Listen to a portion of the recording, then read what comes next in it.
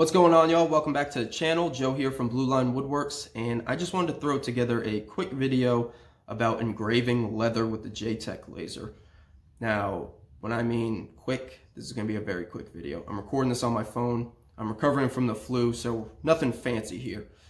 I'm using the 4.2 watt JTECH Laser attached to my Shapeoko XXL CNC machine, and I'm using the Lightburn software. So I'll be engraving my logo 3 times on a piece of vegetable tan leather. I'm going to show you the settings in Lightburn, I'm going to show you the laser in action, and I'm going to show you the results. Before I did this, I searched Google, forums, all that, and I couldn't find the settings to engrave leather. So hopefully this video will just skip all that for you guys and you can get right into engraving leather. I'm not saying that these are the optimal settings because I haven't done this very much, but I got good results. So let's just dive right into it, and I hope this video helps you guys out.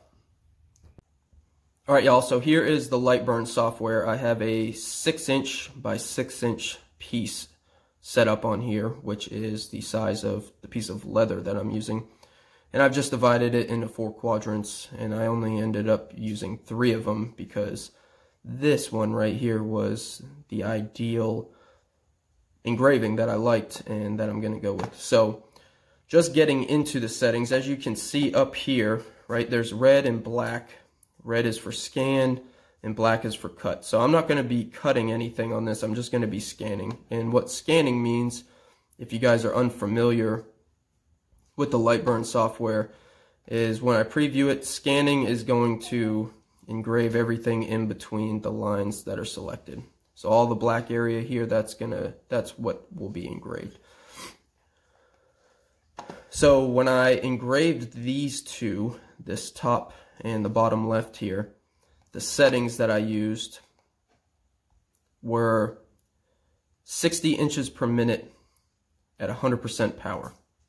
Now when I engraved those two, this overscanning right here, I had that on, and that was at 2.5%. So overscanning just protects the edges from burning because the laser turns on and off, so it just helps mitigate the amount of burning at the edges.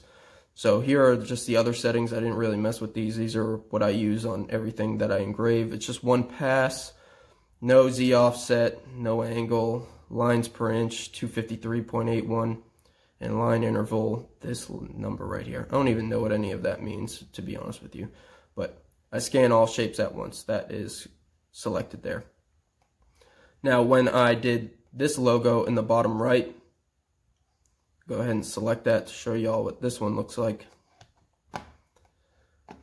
I use the exact same settings, but I turned the overscanning off because when I engraved this one with the overscanning on, the letters were too small and you couldn't really see it, and you'll be able to see what I'm talking about when I show you the finished product. But the exact same settings, 60 inches per minute at 100% power with the 4.2 watt laser, 1 pass, and it turned out really nice.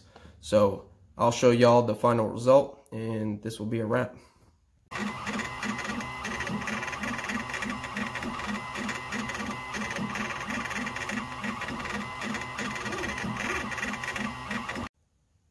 Alrighty, y'all, so here are the 3 test pieces that I used. Again, everything was cut at 60 inches per minute at 100% power with the 4.2 watt laser.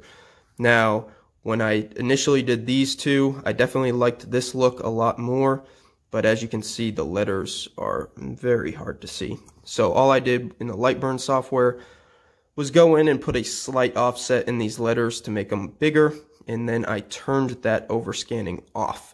So when I engraved this one, it was still 60 inches per minute at 100% power, but that overscanning was off.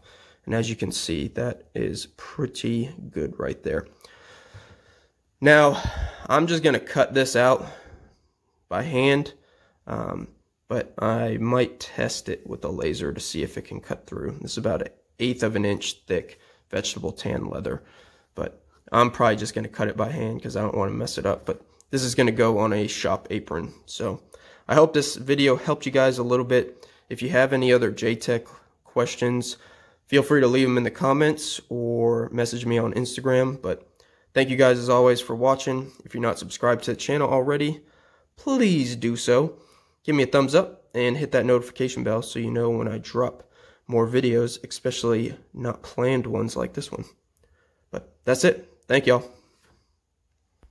Alright y'all, so I did attempt to cut these squares out with the laser.